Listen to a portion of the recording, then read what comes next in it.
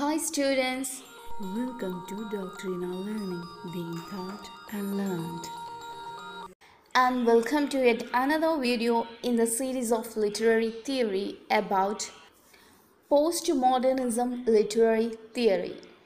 ഈ ഒരു ടോപ്പിക്ക് നമ്മൾ മനസ്സിലാക്കുന്നതിന് മുമ്പ് മറ്റു ചില ടോപ്പിക്സിനെ കുറിച്ച് നമുക്കൊരു ചെറിയ ടച്ച് എങ്കിലും ഉണ്ടായിരിക്കണം. അതിൽ ചിലതാണ് formalism and new criticism, structuralism, post structuralism, in ഡീകൺസ്ട്രക്ഷനിസം. എന്തിനാണ് നമ്മളിങ്ങനെ ലിറ്റററി തിയറീസിനെ കുറിച്ച് ഇങ്ങനെ സംസാരിക്കുന്നത്? നമ്മൾ ഡിസ്കസ് ചെയ്യുന്ന മേജർ ഫാക്ട്സും ബൈനറി ഓപ്പോസിറ്റുകളാണ്. ഈ പറഞ്ഞവയൊക്കെ ഒന്നല്ലെങ്കിൽ ഒരു വശത്തിൽ ഇൻ്റർ കണക്റ്റഡ് ആണ്, അതല്ലെങ്കിൽ നേരത്തെ പറഞ്ഞ പോലെ ബൈനറി ഓപ്പോസിഷനുള്ള കാര്യങ്ങളാണ്. പോസ്റ്റ് മോഡേണിസത്തെ കൂടുതലായി മനസ്സിലാക്കണമെങ്കിൽ നമ്മൾ ആദ്യം മോഡേണിസം എന്താണെന്ന് അറിഞ്ഞിരിക്കണം. മോഡേണിസം അറിഞ്ഞിരുന്ന ഒരാൾക്ക് വളരെ നന്നായി തന്നെ വാട്ട് ഈസ് പോസ്റ്റ് മോഡേണിസം എന്ന് നമുക്ക് മനസ്സിലാക്കാൻ പറ്റും. നമുക്കറിയാം മോഡേണിസം വന്നത് 1910 ആ ഒരു കാലഘട്ടത്താണെന്ന്. നിങ്ങളൊക്കെ അത്ഭുതപ്പെട്ടിട്ടുണ്ടാവും അല്ലേ? നമ്മളൊക്കെ തന്നെ അത്ഭുതപ്പെട്ടിട്ടുണ്ടാവും. എന്തുകൊണ്ടാണ് ഈ മോഡേണിസം എന്തിലേക്ക് നയിച്ചു, അല്ലെങ്കിൽ മോഡേണിസത്തിലേക്ക് നയിക്കാനുണ്ടായ കാര്യങ്ങൾ എന്തൊക്കെയാണെന്ന് ചിന്തിച്ചിട്ടുണ്ടാവാം. T.S. Eliot, മാത്യു അർണോൾഡ് പോലുള്ള റൈറ്റേഴ്സൊക്കെ ഇവരധികവും കൈകാര്യം ചെയ്യുന്നത് fragmented world, absence of faith എന്നിവയൊക്കെ കുറിച്ചാണ്.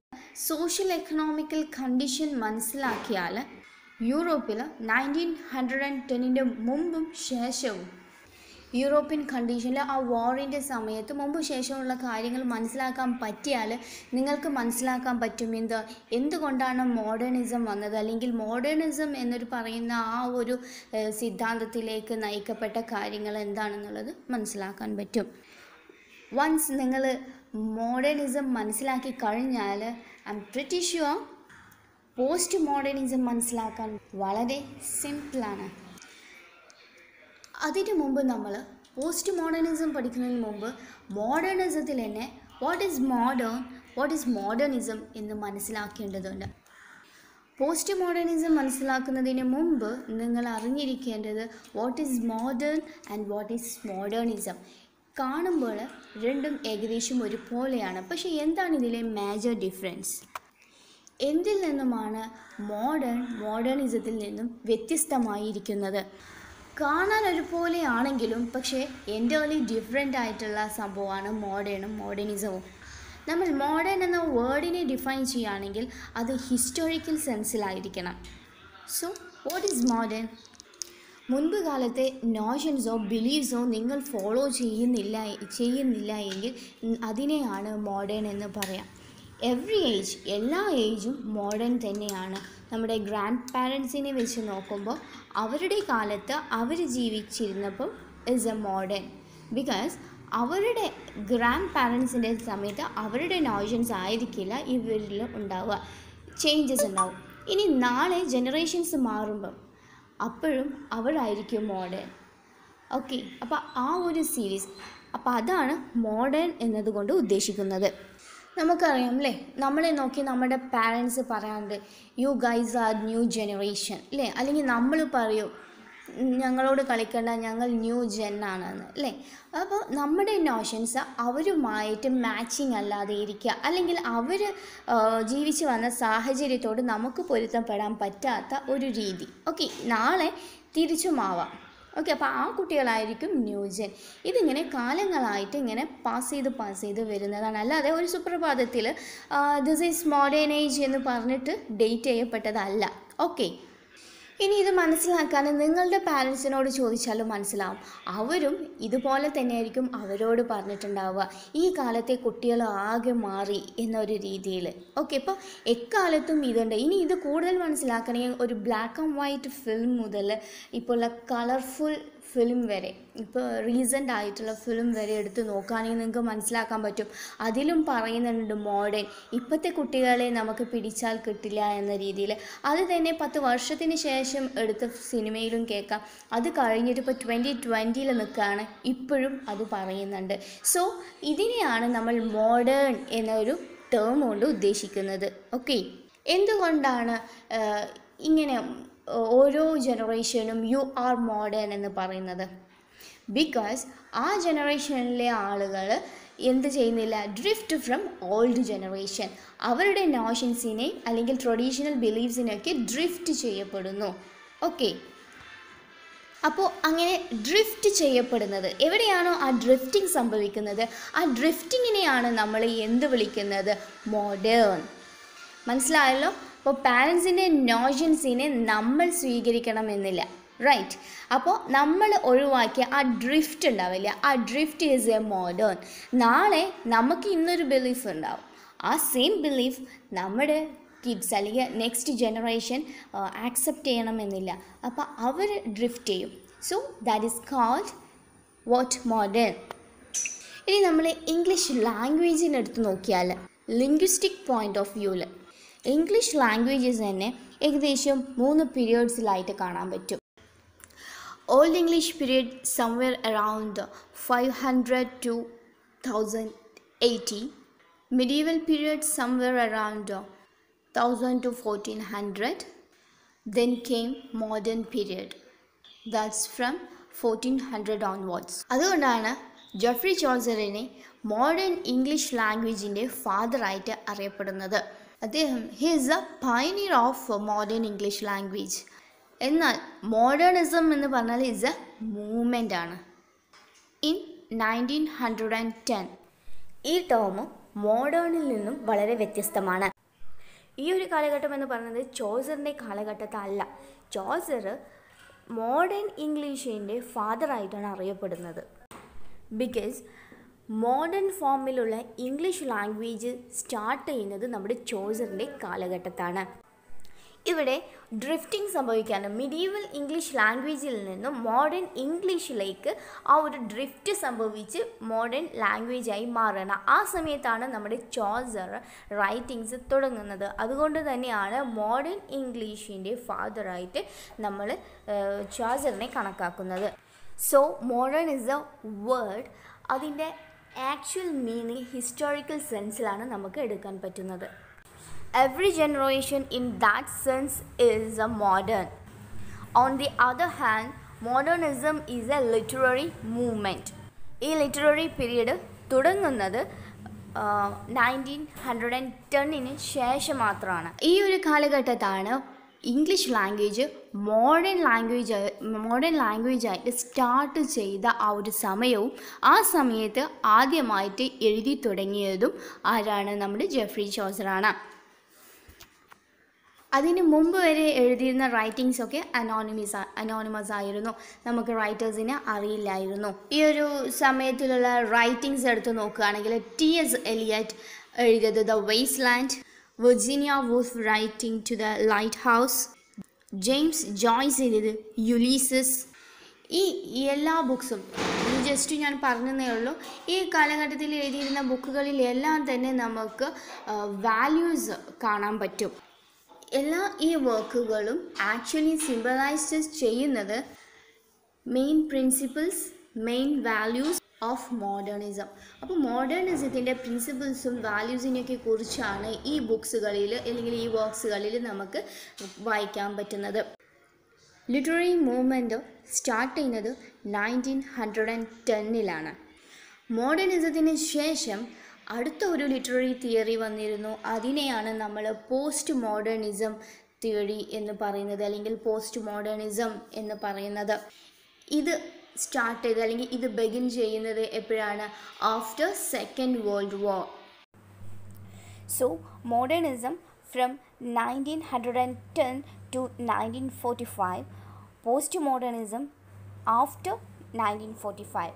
മൂവ്മെൻ്റ് എന്ന നിലയിൽ മോഡേണിസം നിലവിൽ വന്നത് നോ പില്ലേഴ്സ് ഓഫ് ഫെയ്ത്ത്, വിശ്വാസത്തിൻ്റെ തൂണുകളൊന്നും അവശേഷിക്കുന്നില്ല എന്ന ഒരു ഫാക്റ്റ്, എന്നൊരു വസ്തുത ആളുകൾ യുനാനിമസ്ലി ഒരേപോലെ വിശ്വസിച്ചപ്പോഴാണ്. നമ്മളെല്ലാവരും മനുഷ്യജീവികളാണ്. എല്ലാ സമയത്തും റിലാക്സ് ആവാനും അതുപോലെ തന്നെ ഒരു റിലാക്സിന് വേണ്ടി നമ്മൾ ചില വിശ്വാസങ്ങളിൽ റിലേ ചെയ്യാറുണ്ട്, ആശ്രയിക്കാറുണ്ട്.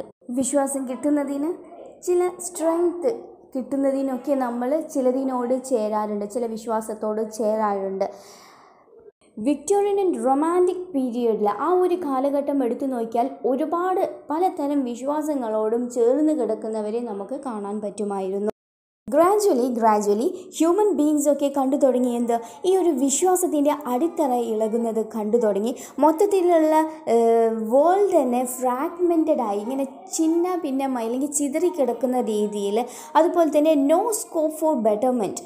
ഓക്കെ, ഒരു ബെറ്റർമെൻറ്റ് കിട്ടുന്നില്ല, അല്ലെങ്കിൽ വേൾഡ് മൊത്തം ഫ്രാഗ്മെൻറ്റഡ് ആയ കാരണം കൊണ്ട് അവിടെ മുതലാണ് ചെറിയ ചേഞ്ചസ് വന്നു തുടങ്ങുന്നത്. It is very well said by Matthew Arnold in the poem Dover Beach, where he said, "Sea of faith is dried out now." ഇത്തരത്തിലുള്ള ഫ്രാഗ്മെൻറ്റഡ് ആയിട്ടുള്ള സംഭവങ്ങൾ മാത്യു അർണോൾഡ് വളരെ നന്നായിട്ട് അദ്ദേഹത്തിൻ്റെ കവിതയായിട്ടുള്ള ഡോവർ ബീച്ചിൽ പറയുന്നുണ്ട്. അല്ലേ, വിശ്വാസം എന്ന ആ കടൽ പോലുള്ള ആ ഒരു വിശ്വാസം ഇന്ന് ഡ്രൈഡ് ഔട്ട്, വറ്റി വരണ്ട് കിടക്കുകയാണ് ഇപ്പോൾ എന്നാണ് പറയുന്നത്. നമ്മൾ പറഞ്ഞു അറൗണ്ട് 1910 മോഡേണിസം വന്ന് കയറി എന്നൊക്കെ പറഞ്ഞു. അപ്പോൾ എന്തുകൊണ്ടാണ് ഇങ്ങനെ ഒരു മോഡേണിസം വന്ന് കയറാനുണ്ടായ സാഹചര്യം, എന്താണ് ഈ വിശ്വാസം ഇങ്ങനെ തകരാനുണ്ടായ റീസൺ, ഇതൊക്കെ നമ്മളൊന്ന് മനസ്സിലാക്കേണ്ടതുണ്ട്. അന്ന് വിശ്വസിച്ച് വന്നിരുന്ന ഈ വിശ്വാസ സ്തംഭങ്ങൾ, ദ ഫെയ്ത്ത് ഓഫ് പില്ലേഴ്സ് അല്ലെങ്കിൽ പില്ലേഴ്സ് ഓഫ് ഫെയ്ത്ത് എന്ന് പറയുന്നത് എങ്ങനെ തകർന്നു?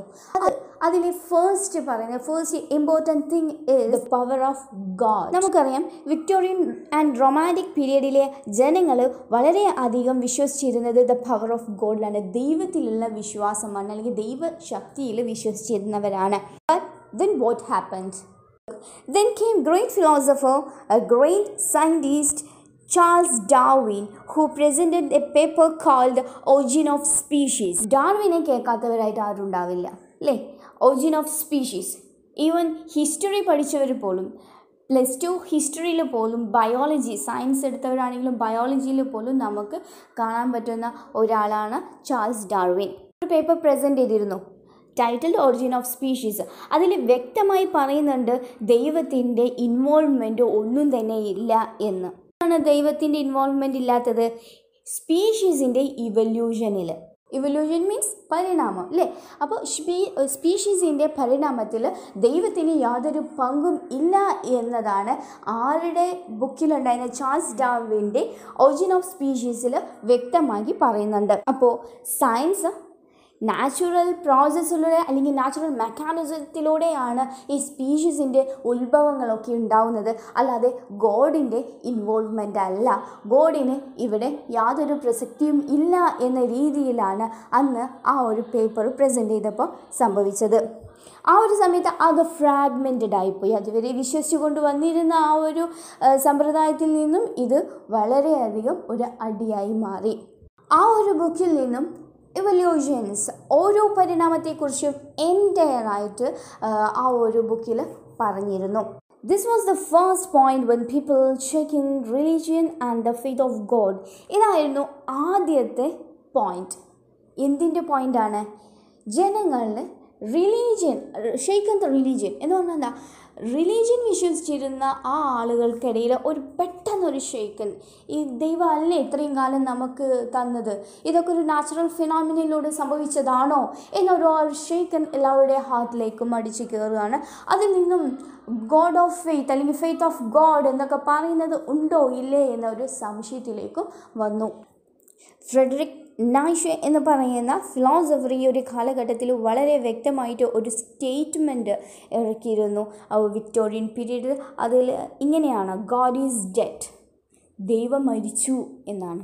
ആ ഒരു സമയത്ത് വിക്ടോറിയൻ പീരീഡിലുണ്ടായിരുന്ന ദൈവവിശ്വാസവും ദൈവത്തോടുള്ള ആ ഒരു ഭക്തിയും ശക്തിയും എല്ലാം അവിടെ തകർന്നു തുടങ്ങുകയാണ്. Next king, power of king. Next to God. അന്നത്തെ കാലത്ത് പരിഗണിക്കുന്നത് ദൈവം കഴിഞ്ഞാൽ ആരാണ്? കിങ് ആണ് ഭരിക്കേണ്ടത് എന്നൊരു സങ്കല്പമായിരുന്നു. നമുക്ക് ഒട്ടുമിക്ക ഇതിഹാസങ്ങളിലും അരിസ്റ്റോട്ടലിൻ്റെ പോയിറ്റിക്സിൽ പോലും നമുക്കത് കാണാൻ പറ്റും. കിങ്ങുകളെ അപ്പോയിൻറ്റഡ് ചെയ്യുന്നത് പോലും ദൈവമാണ് എന്ന് പറയുന്ന വിശ്വാസവും നമുക്കിടയിൽ തന്നെ ഉണ്ടായിരുന്നു. ദൈവത്തിൻ്റെ അഭാവത്തിൽ മറ്റു കാര്യങ്ങളൊക്കെ കൺട്രോൾ ചെയ്യേണ്ട ആൾ ആരാണ്? കിങ് ആണ്. ഇത്തരത്തിലുള്ള സ്കെയിലുകൾക്ക് എന്ത് സംഭവിച്ചു? What happen to the scale? Have you remember the Marxism was taken great force? അല്ലേ, മാർക്സിസത്തെ ഓർക്കുന്നുണ്ടാവും. അപ്പോൾ ഈ ഒരു സമയത്താണ് മാർക്സിസം കയറി വരുന്നത്. ഓക്കെ, അപ്പോൾ ആ തിയറി ഗോഡുകളെ തകർത്തു. ഓക്കെ, അപ്പോൾ ഇവിടെ കിങ്ങിൻ്റെ അതോറിറ്റിയെ തകർക്കുന്നത് മാർക്സിസം പോലുള്ള ഫിലോസഫിയാണ്. അപ്പോൾ ഈ ഒരു കാലഘട്ടത്താണ് നമ്മുടെ കാൾ മാർക്സ് കെയിം അപ്പ് ചെയ്യുന്നത് വിത്ത് communist manifesto. Communist മാനിഫെസ്റ്റോയുമായി Karl Marx രംഗത്തേക്ക് വരുന്നത് ഈ ഒരു കാലഘട്ടത്താണ്. കമ്മ്യൂണിസ്റ്റ് മാനിഫെസ്റ്റോയിൽ അദ്ദേഹം സ്ഥാപിക്കുന്നുണ്ടായിരുന്നു ഒരു കാറ്റഗറിയും വേണ്ട, king, middle class, lower class എന്ന് പറയുന്ന ഒരു കാറ്റഗറിയും ഇല്ല എന്ന രീതിക്കും, അതുപോലെ തന്നെ ഈ ലോവർ ക്ലാസ് പീപ്പിൾ ആരുടെയും പബ്ലിക് പ്രോപ്പർട്ടി അല്ല, ഗൂഡ്സൊക്കെ നമ്മൾ ഓണർഷിപ്പിൽ വെക്കുന്നത് പോലെ ലോവർ ക്ലാസ്സിനെ നമ്മൾ ഓണർഷിപ്പിലേക്ക് വെക്കേണ്ട ആവശ്യമില്ല എന്ന തോട്ടൊക്കെ കൊടുക്കുന്നു. അതുപോലെ തന്നെ ആ ഒരു സമയത്താണ് ആ ജനങ്ങൾ കിങ്ങിലുള്ള വിശ്വാസം നഷ്ടപ്പെട്ടത്. അവർ കണ്ടെത്തുകയാണ് അല്ലെങ്കിൽ മനസ്സിലാക്കുകയാണ് ഇത്രയും കാലം അവർ അനുഭവിച്ച പാരമ്പര്യമായിട്ട് ഒരുപാട് മിസറബിളും സോറോസുമായിട്ടുള്ള ലൈഫിൻ്റെ റീസൺ അവരെ ഭരിച്ചിരുന്നവരാണ് എന്നത്. So faith on God lost. മറ്റൊരു വശത്ത് faith on king lost. What next? ഇനി എന്ത് എന്ന് പറയുമ്പോൾ അവിടെ വരുന്നത് faith on our on power, അതല്ലെങ്കിൽ faith on our own potential, faith on our own mind. And then came Sigmund Freud when he wrote The Interpretation of Dreams. അതിൽ അദ്ദേഹം പറയുന്നത് ഹ്യൂമൻ മൈൻഡിൻ്റെ മോഡൽസ് ഓഫ് കോൺഷ്യസിനെ കുറിച്ചാണ് പറയുന്നത്. അതിൽ നമ്മളൊക്കെ കേട്ടിട്ടുണ്ടാവും ഐസ്ബർഗ് തിയറി എന്നൊക്കെ. ഹ്യൂമൻ മൈൻഡിലെ ഐസ്ബർഗ് തിയറി, അതിൽ വെറും 10% മാത്രമാണ് പുറത്തേക്ക് കാണുന്നത്. അപ്പോൾ മറ്റു ഭാഗങ്ങളൊക്കെ അതിന് താഴെ സബ് കോൺഷ്യസ് ആയിട്ട് ബാക്കി 90%ഉം വേറെ ലെവലുകളായിട്ട് പലതരം കോൺഷ്യസ് ആയിട്ട് അടിഞ്ഞ് താഴോട്ട് കിടക്കുന്നുണ്ട്. നമ്മൾ ചെയ്യുന്ന കാര്യങ്ങൾ, നമ്മുടെ ആക്ഷൻസ് ഒക്കെ ബേസ് ചെയ്തിരിക്കുന്നത് നമ്മുടെ കോൺഷ്യസ് ലെവൽ, ആ 10% കോൺഷ്യസിൽ നമ്മൾ എന്താണോ ഉള്ളത് അത് മാത്രമായിരിക്കും നമ്മൾ ആക്ഷൻസിലുണ്ടാവുക. നമ്മളിൽ ഒരു പേഴ്സണിൽ കാണാത്ത കാര്യങ്ങൾ, അൺകോൺഷ്യസ് ആയിട്ടുള്ള കാര്യങ്ങൾ, അത് താഴെ തട്ടിൽ കിടക്കുന്നതാണ്. Rest of the 90%. അപ്പോൾ വെറും 10% മാത്രമാണ് ഒരു മനുഷ്യ മൈൻഡിൽ ഇങ്ങനെ കാണാൻ പറ്റുന്നതും നമുക്ക് കൺട്രോൾ ചെയ്യാൻ പറ്റുന്നതും. ബാക്കി 90%ഉം നമുക്ക് കൺട്രോൾ ചെയ്യാൻ പറ്റാത്തതും കാണാൻ പറ്റാത്തതുമാണ്. അങ്ങനെ നമുക്ക് conscious function and sub conscious functions ഒന്നും കാണാൻ പറ്റാത്ത ഒരു അവസ്ഥയിലേക്ക് വരുന്നു. അപ്പോൾ പറഞ്ഞു വന്നത് എന്താണ്? മൊത്തത്തിൽ മനുഷ്യനെ തന്നെ കൺട്രോൾ ചെയ്യാൻ പറ്റില്ല എന്ന ലെവലിലേക്ക് അല്ലേ. നമ്മൾ ഒരു മനുഷ്യൻ അല്ലെങ്കിൽ ഒരു ഹ്യൂമൻ മൈൻഡ് എന്ന് പറയുന്നത് വെറും 10% മാത്രമാണ്. ബാക്കി 90%ഉം it's not what origin, it's A fake എന്ന രീതിയിലാണ്. അപ്പോൾ faith on God is lost, faith on king is lost, again faith on mind is also lost. What next? So then people believed in democracy. അതിനുശേഷമാണ് first world war വരുന്നത്. During 1914 to 1918 ഈ ഒരു കാലഘട്ടം എന്ന് പറയുന്നത് എക്സ്ട്രീം വേൾഡ് വാർ, ലോക ആകമാനം സംഭവിക്കുന്ന ഒരു കാലഘട്ടമായിരുന്നു. ഇതിലൂടെ ഒരുപാട് സോൾജേഴ്സ് മരണമടഞ്ഞിട്ടുണ്ട്. വൈൽഡായിട്ടുള്ള ആക്രമണങ്ങളായിരുന്നു അന്ന് നടന്നിട്ടുണ്ടായിരുന്നത്. ഇതിലൊരു രക്തപ്പുഴ ഒഴുകുക എന്നൊക്കെ പറയില്ല, അങ്ങനെയായിരുന്നു നമ്മുടെ ആ ഒരു വേൾഡ് വാറിൻ്റെ സമയത്ത് ഉണ്ടായിരുന്നത്. ഈ ഫസ്റ്റ് വേൾഡ് വാർ നടക്കുന്നത് തന്നെ ഡെമോക്രസിയുടെ പേരിലായിരുന്നു. ഇങ്ങനൊരു യുദ്ധം നടന്നിട്ടും ഇതിന് ഒരു റിസൾട്ട് ഉണ്ടായിരുന്നില്ല എന്നതാണ്. ഇതിന് ഒരു കൺക്ലൂഷനിലും എത്താൻ പറ്റിയിട്ടില്ല. That was the period. ആ ഒരു കാലഘട്ടത്താണ് ജനങ്ങൾ ക്വസ്റ്റ്യൻ ചെയ്യാൻ തുടങ്ങുന്നത്. ഡെമോക്രസി എന്ന ഇൻസ്റ്റിറ്റ്യൂഷനെ ക്വസ്റ്റ്യൻ ചെയ്യാൻ തുടങ്ങുന്നു. ജനങ്ങൾ ഒരുപാട് വിശ്വസിച്ചിരുന്നു ഡെമോക്രസിയിൽ ഓഫർ ചെയ്തിരുന്നത് freedom of speech, freedom of live, എല്ലാത്തിനുള്ള liberty ആയിരുന്നു. പക്ഷേ അതിനൊക്കെ ക്വസ്റ്റ്യൻ ചെയ്യുന്ന തരത്തിലാണ് ഈ വൈഡ് സ്പ്രെഡ് ആയിട്ടുള്ള ഈ വേൾഡ് വാർ സംഭവിക്കുന്നത്. So the faith on democracy is also break down. Finally, science and scientific inventions are took place. സയൻസും സയൻറ്റിഫിക് ഇൻവെൻഷൻസിൻ്റെയും വരവാണ്. എന്നാൽ ഈ സയൻസിലെ വിശ്വാസം തകർത്തുകൊണ്ട് അറ്റോമിക് ബോംബ് നാഗസാക്കിയിലും ഹിറോഷിമയിലൊക്കെ സംഭവിച്ച ആ ഒരു അറ്റോമിക് ബോംബ് കാരണം ആ നാട് മൊത്തം തരിശായ ഒരു അവസ്ഥയായിരുന്നു. അപ്പോൾ ജനങ്ങൾ വീണ്ടും ചിന്തിക്കുകയും ചോദ്യം ചെയ്യുകയും ചെയ്തു. എന്താ സയൻസ് എന്താണ് ഇത്രയും വിശ്വാസം അർപ്പിച്ച സയൻസ് പോലും മനുഷ്യന് എന്താണ് ഹാനികരത്തിലുള്ള വഴിത്തിരിവാണ് ഉണ്ടാക്കിയത്. ഇനി ഈ ബാഡ് സയൻസ് എപ്പോഴാണോ മണിയെ ക്യാഷിനെ മാരി ചെയ്യുന്നത്, അതിൽ ജനിച്ച ഒരു കുഞ്ഞായിട്ടാണ് ടെക്നോളജി വളരുന്നത്. അപ്പോൾ ഫസ്റ്റ് വേൾഡ് വാറിലാണ് ആദ്യമായിട്ട് സയൻസിൻ്റെ നെഗറ്റീവ് ഇമ്പാക്റ്റ് ജനങ്ങൾ കാണുന്നത്. അങ്ങനെയാണ് സയൻസിലുള്ള വിശ്വാസവും അവരുടെ നഷ്ടപ്പെടുന്നത്. God, king, individual, democracy, science, ഇതിൽ നിന്നൊക്കെ മനുഷ്യർക്ക് എന്ത് കിട്ടി? നെഗറ്റീവ് ഇമ്പാക്ട്സ് കിട്ടിയിട്ട് ലാസ്റ്റ് ഇവർ ഇതിൽ നിന്നൊക്കെ വിശ്വാസം നഷ്ടപ്പെട്ടു. ഈ നഷ്ടപ്പെട്ടതിൽ നിന്നുമാണ് എന്ത് ഉയർന്നു വന്നത്? മോഡേണിസം ഉയർന്നു വരുന്നത്. ഇവിടെയാണ് ആ ഒരു ഫ്രാഗ്മെൻറ്റഡ് യൂണിവേഴ്സിൽ കാണുന്നത് ഈ ഒരു സമയത്താണ്. അപ്പോൾ എല്ലായിടത്തും പ്രശ്നങ്ങളാണ്.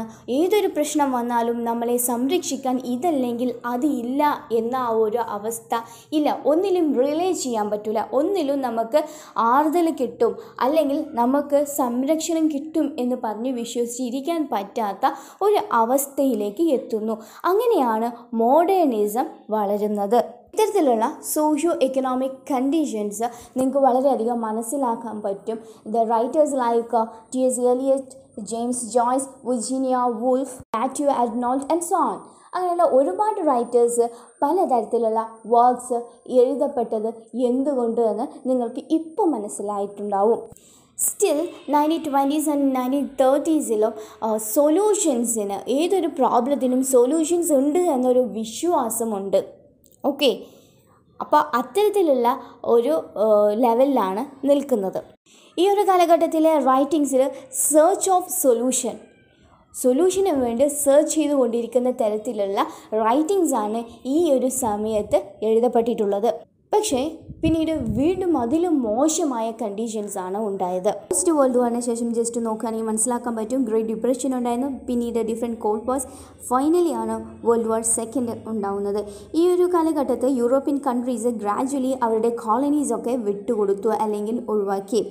ദെൻ അവരുടെ അവരുടെ കോളനീസിൽ വെച്ചിരുന്ന പവറൊക്കെ അവർ ഗ്രാജുവലി എല്ലാം ഒഴിവാക്കി. പിന്നീട് യൂറോപ്യൻ നേഷൻസ് പിന്നീട് മൾട്ടി എത്നിസിറ്റിയായി മാറുകയായിരുന്നു.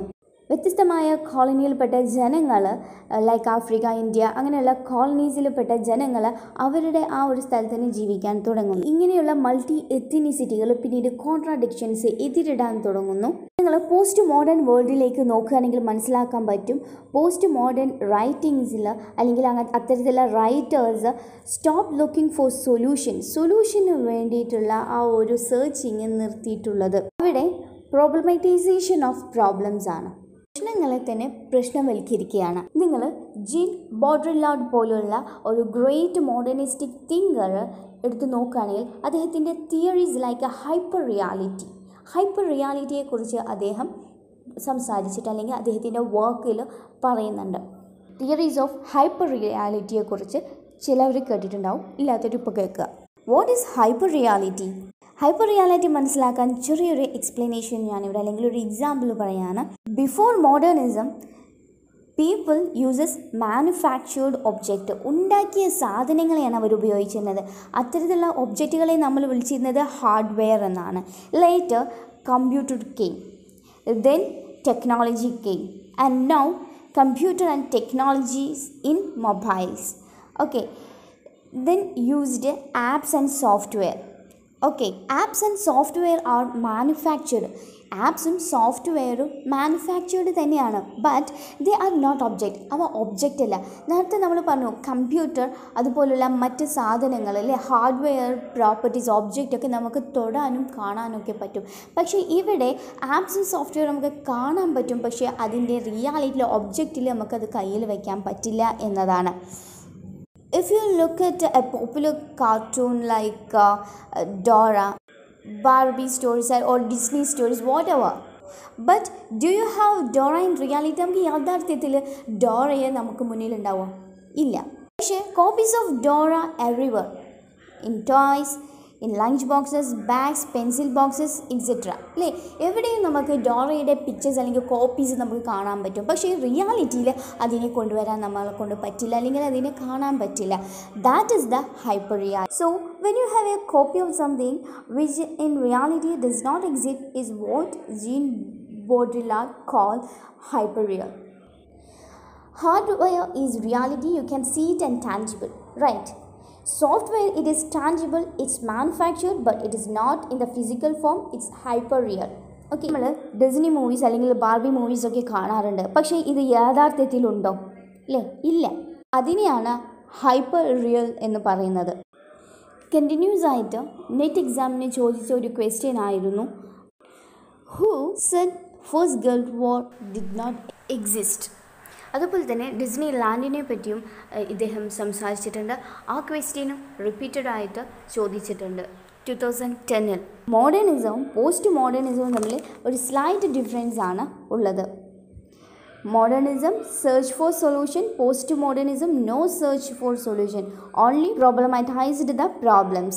Okay, Samuel Beckett's Waiting for Godot is a perfect example of a post-modernistic work. Samuel bucket ഇതിൽ സൊല്യൂഷനെ കുറിച്ച് ഒന്നും തന്നെ സംസാരിക്കുന്നില്ല. ഇതിലുടനീളം സംസാരിക്കുന്നത് പ്രോബ്ലത്തെ കുറിച്ചാണ്.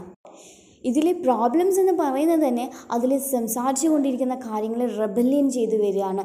മോഡേണിസത്തിൽ നിന്നും ഒരു അകൽച്ചയെ അടയാളപ്പെടുത്തി philosophy, arts, architecture, criticism എന്നിവയിലുടനീളം 20th സെഞ്ച്വറിയുടെ പകുതി മുതൽ അവസാനം വരെ വികസിച്ചു വന്ന ഒരു ബ്രോഡ് മൂവ്മെൻ്റാണ് പോസ്റ്റ് മോഡേണിസം. മോഡേണിസത്തിന് ശേഷം പിന്തുടരുന്ന ഒരു ചരിത്രപരമായ ഒരു കാലഘട്ടത്തെയും ഈ ഒരു ഇറ അല്ലെങ്കിൽ ഈ ഒരു ഏജിൻ്റെ പ്രവണതകളെയും വിവരിക്കുന്നതിനാണ് സാധാരണമായി നമ്മൾ പോസ്റ്റ് മോഡേണിസം കൂടുതലായി ഉപയോഗിക്കുക അല്ലെങ്കിൽ പ്രയോഗിച്ചു വരുന്നത്. മോഡേണിസവുമായി അസോസിയേറ്റ് ചെയ്തിട്ടുള്ള ബന്ധപ്പെട്ടിട്ടുള്ള ഗ്രാൻഡ് നാരേറ്റീവ്സും ഐഡിയോളജീസും എന്തൊക്കെയാണോ അതിനൊക്കെ റിജക്റ്റ് ചെയ്യുക, നിരസിക്കുന്ന രീതിയിൽ, അല്ലെങ്കിൽ അതിൽ ഐറണി ഉള്ള അല്ലെങ്കിൽ സ്കെപ്റ്റിസിസം, ഇത്തരത്തിലുള്ള ആറ്റിറ്റ്യൂഡ്, ഇത്തരത്തിലുള്ള മനോഭാവമാണ് ആക്ച്വലി പോസ്റ്റ് മോഡേണിസം എന്ന് പറയുന്നത്. അപ്പോൾ പോസ്റ്റ് മോഡേണിസം ജസ്റ്റ് ഡിഫൈൻ ചെയ്യുകയാണെങ്കിൽ മോഡേണിസത്തിന് എതിരായിട്ടുള്ള ഒരു മനോഭാവമാണ്. പലപ്പോഴും റാഷണലെ യുക്തിയെ വിമർശിക്കുകയും പൊളിറ്റിക്കൽ അല്ലെങ്കിൽ ഇക്കണോമിക് പവറിനെ നിലനിർത്തുന്നതിൽ ഐഡിയോളജിയുടെ പങ്ക് കേന്ദ്രീകരിക്കുകയും ചെയ്യുന്നു. അനുസരിച്ച് പോസ്റ്റ് മോഡേൺ ചിന്തയെ ബ്രോഡ്ലി വിശേഷിപ്പിക്കുന്നത് self consciousness, self റെഫറൻഷ്യാലിറ്റി, epistemological pluralism and irreverence എന്നൊക്കെയാണ്. ഓക്കെ, പോസ്റ്റ് മോഡേൺ ക്രിറ്റിസിസത്തിൻ്റെ പൊതുവായിട്ടുള്ള ലക്ഷ്യങ്ങളിൽ ഉൾപ്പെടുന്നത് യൂണിവേഴ്സാലിറ്റി ആയിട്ടുള്ള ഐഡിയാസ് ആയിട്ടുള്ള reality, morality, truth, human nature, reason, science, language and social progress. Okay, post modern critical approach 1980s and 1990s വളരെ അധികം പ്രചാരം നേടി. ഒപ്പം തന്നെ പലതരത്തിലുള്ള അക്കാഡമിക്കിലും ഇത് സ്വീകരിക്കപ്പെട്ടു. അത് സ്വീകരിക്കപ്പെട്ട മേഖലകൾ ഉൾപ്പെടുന്നത് cultural studies, philosophy of science, economics, linguistic, architecture, feminist theory and literary criticism, as well as arts movement in fields such as literature, contemporary arts and music. അതുപോലെ തന്നെ post modernism is often associated with schools of thought such as deconstruction, post-structuralism and institutional critics, as well as philosophers such as Jean-Francois, Latroit, Jacques Derrida and Frederick James. So, ഇത്രയാണ് post മോഡേണിസത്തിൻ്റെ ഒരു ചുരുങ്ങിയ രൂപം. Thank you dears.